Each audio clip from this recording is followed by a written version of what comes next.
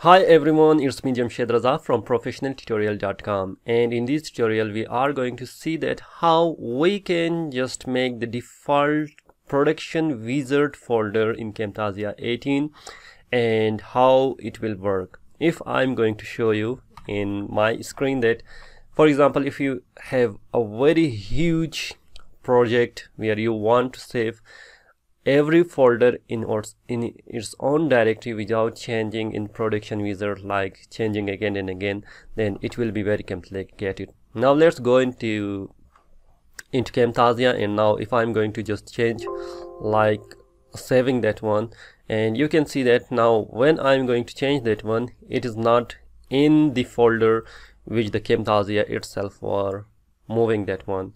Now it is in the Python for beginners folder. Now how we are going to do that? It is not possible from that production wizard. We are going to just exit that one, and we are going to come into custom production, and in custom production you have new custom production, and you are going to change that. For example, if I'm going to if I want, for example, MP4, then I'm going to say that next, and don't want all these controller, and we are going to just make the size and everything is, I think it is fine right now, and we are going to say next.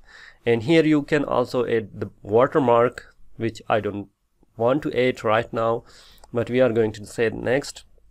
And for example, if I'm going to save that in F drive, like in F drive, and I have like Udemy, and here is my complete course, and I'm saying that after Python, after production, and when I'm going to click that one, and we are going to save here, and we will say that now finish, and as you can see, everything is going to the production folder.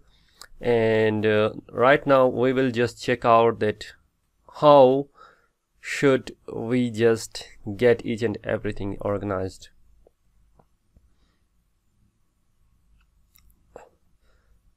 Okay, now it has been finished, and we are already just configured each and everything here. And for example, if I'm going to make that new and say no, and then we are going to import any folder or any file from there, for example that project file, and I'm going to open that here, and maybe I'm going to add some of my lesson subtitle here as well, and just going to delete the audio as you should not listen that audio. And if I'm going to, for example, play that one, and you can see each and everything is working fine. Now we are going to check that if the default folder has been changed or not.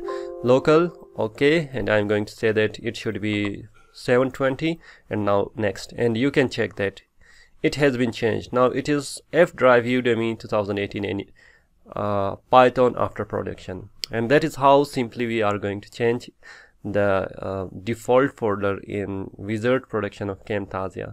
I hope you get basic idea, and if you have again any problem, just comment in comment box below and thumbs up that video, and don't forget to subscribe for more amazing tips and videos related all Camtasia and OBS we are going to add as well.